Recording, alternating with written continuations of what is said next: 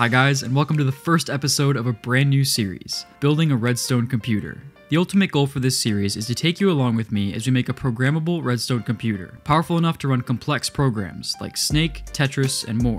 And hopefully, along the way, you won't just learn about Redstone, you'll also learn a lot about computers and digital logic in general. But first, let's back up for a second. Why make a computer in the first place? If you've played around with Redstone before, you'll know that you can use it to make digital circuits within the game of Minecraft. And most circuits you'll see, whether they're on YouTube, Reddit, or wherever, are single-purpose circuits, meaning they only do one main thing. A light switch, a binary counter, or even an adder are all examples of single-purpose circuits. In fact, you could even argue that the Redstone games I've made, like Tetris, Snake, and Flappy Bird, are also single-purpose circuits. Sure, they're extremely complex, but they only run one thing. My Tetris game, for example, only runs Tetris. You can't modify it to run anything else, at least not very easily.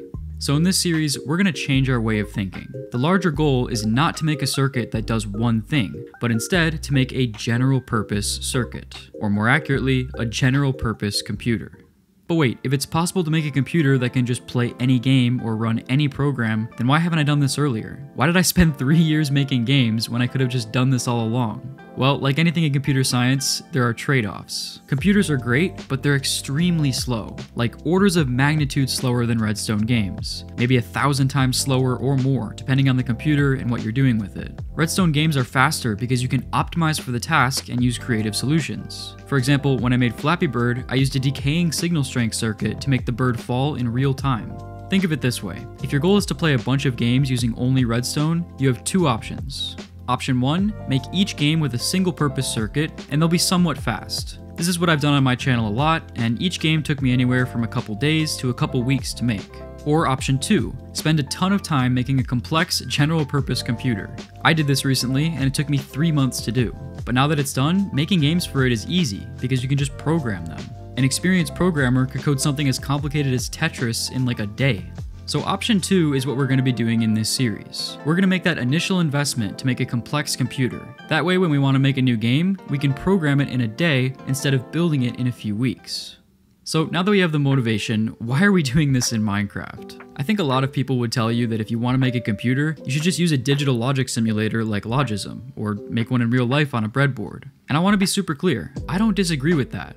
However, I think Minecraft is a pretty good way to do it too. The 3D nature of Minecraft makes it feel like you're physically in the world of the circuits. I mean, I'd be lying if I said there wasn't some nostalgia keeping me playing as well, but I swear it actually is a decent simulator.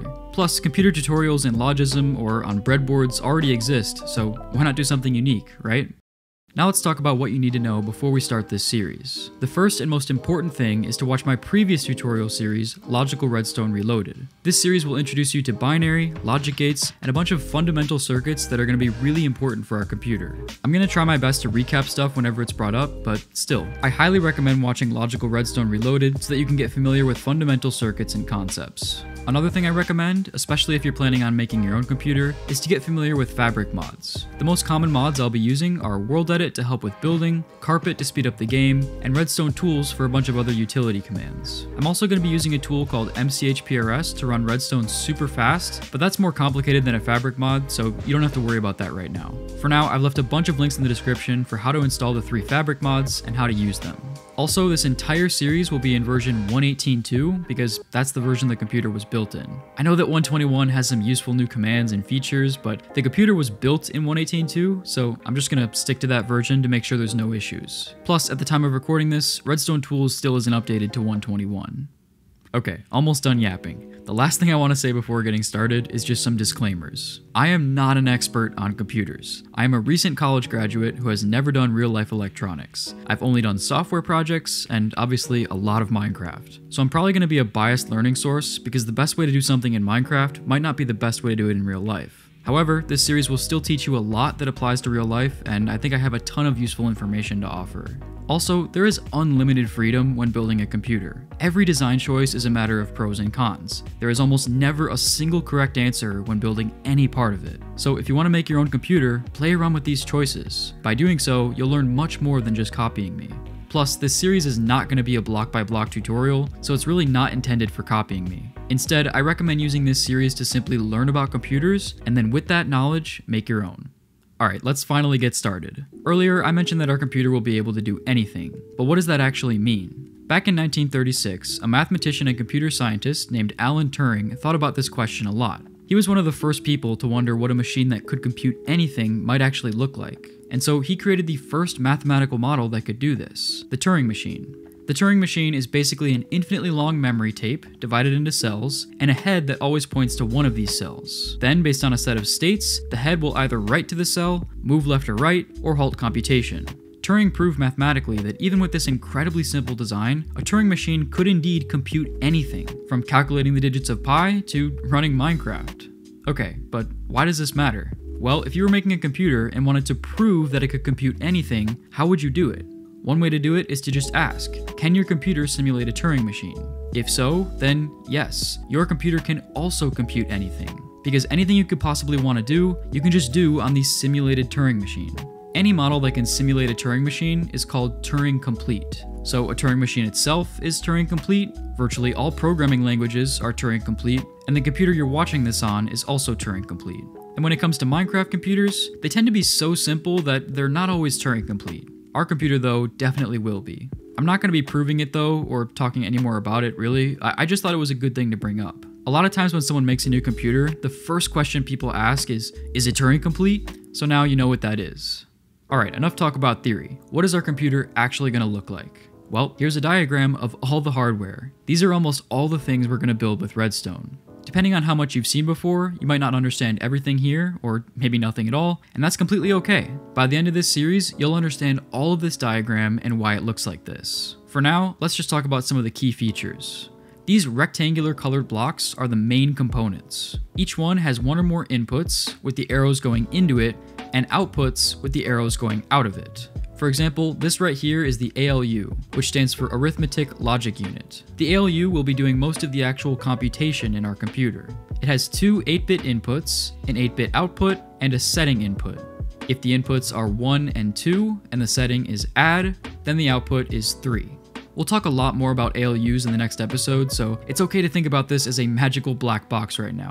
The main point is that the ALU is a combinational component. Remember from LRR number 6, combinational means that there's no memory or state. It's simply a function from input to output.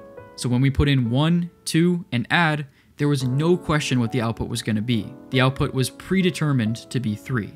Now let's look at a component that isn't combinational. This is the PC, or program counter. It has a main input, a main output, and a special input called clock. The job of the program counter is to hold a single number in its memory. So let's say it's holding a 7 right now.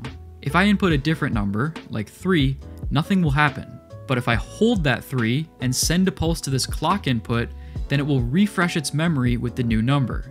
So the clock input allows you to choose when the program counter should update. We'll go over why the program counter holds a single number in later episodes, but the point is, the output depends on what's in the memory, so it's not a combinational component. Instead, it's a sequential component. In this diagram, if a component has a clock input, it's sequential, and if it doesn't, it's combinational. That is not true in all diagrams, but it's true in this one. Alright, so like I said, this is all the hardware, and it's what we're going to be building in Redstone. But that's only part of the story. We're also going to be writing software for the computer. Specifically, we're going to be writing programs in a custom language. But why write programs in a custom language? Why not program in a language that already exists, like C++? Well, you could do that, but it would be more complicated. Before you can run a C++ program on a computer, it gets compiled to an assembly program, which is basically a new version of the program that's easier for the computer to understand. Then the assembly program gets assembled to machine code, and that's what actually gets run on a computer. The compiling stage is complicated, and it's out of scope for this series, so we're going to forget about compiling. Instead, we're going to make a language in this realm. So when I say custom language, I really mean custom assembly language. It's going to take on a similar syntax and feeling as a real assembly language, but it'll be simplified because this is a Minecraft computer. Then to run a program, we're going to assemble it to machine code, which in our case is just a Minecraft schematic of zeros and ones. And once that schematic is pasted into the computer, we can run the program. Alright, that was a lot, so let's summarize. Throughout this series, we're going to be building a programmable Redstone computer that has a lot of hardware, most of which is in this diagram. Some components are combinational, but others are sequential and rely on a clock signal. On top of that, we're going to develop a custom assembly language to write programs in. And to run a program, we'll assemble it to a Minecraft schematic that can be pasted into the computer.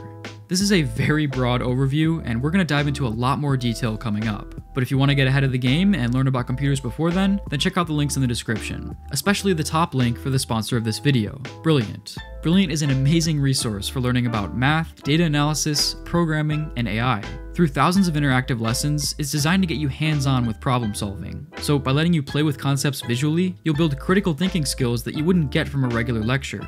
Learning every day is one of the best ways to grow, both personally and professionally. Brilliant helps you do this with just minutes a day, and the lessons are available 24/7, whenever you have time. One of the best examples of learning concepts visually is from a course called Scientific Thinking. This course takes you on an interactive tour of the world, and with no heavy math, it's great for all learners. To try everything Brilliant has to offer for free for a full 30 days, visit brilliant.org/mattbatwings or click the link in the description. You'll also get 20% off an annual premium subscription.